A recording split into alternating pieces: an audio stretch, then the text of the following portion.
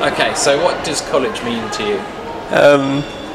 College means to me it's a very freedom of expression.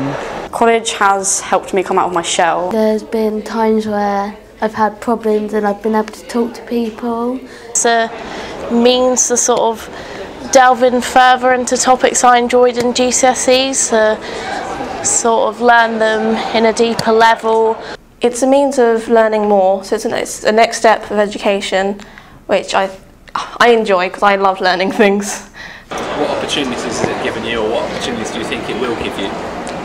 I think it's definitely because to go on to what I want to do in the future, I need college to do that, so it's provided me with the opportunity to further my education, to be able to do what I want to do when I'm older. A chance to acquire skills, meet people, give me confidence to get back in the workforce.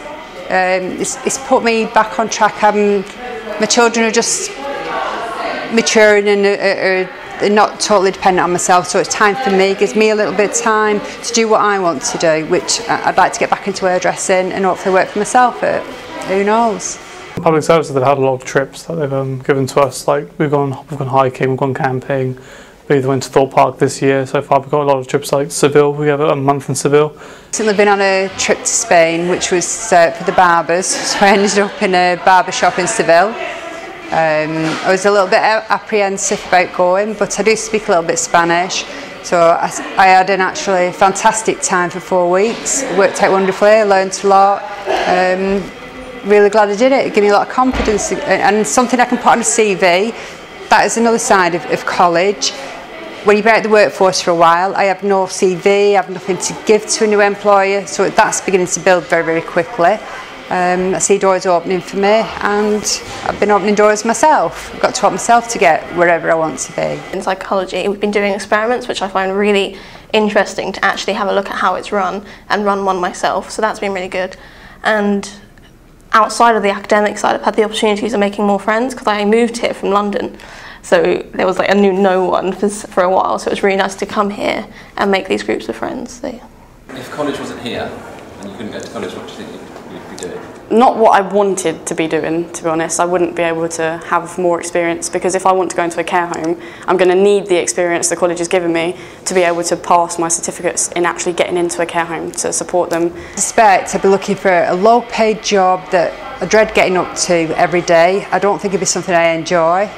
I don't say necessarily that hairdressing is a well-paid job, but I'd rather be in a lower-paid working environment, doing something I enjoy doing than and enjoy getting up to. At home, because of the lack of qualifications, I would need to do even a basic job such as stacking shelves. Most likely, I would just be working full-time. At the moment I have a part-time job, so I'd probably just be doing that all the time.